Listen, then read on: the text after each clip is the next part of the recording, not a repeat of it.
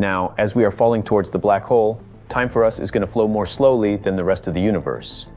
And once Cooper is inside, time is going to stop flowing for him, according to an outside observer. Next, to discuss the higher dimensional aspect, we must first understand the scientific foundation on which the movie relies. The science of Interstellar encompasses all four areas of physics: Newtonian, relativistic, quantum, and quantum gravity. In our current understanding of quantum gravity, our universe is a membrane, or as physicists would like to call it, a brain. This is the place where you, I, and everything else that exists or have existed lay. This brain resides in hyperspace, which is a higher dimensional space. And at this point in time, this notion falls within the educated guesses. This is what a warped brain would look like if viewed from hyperspace.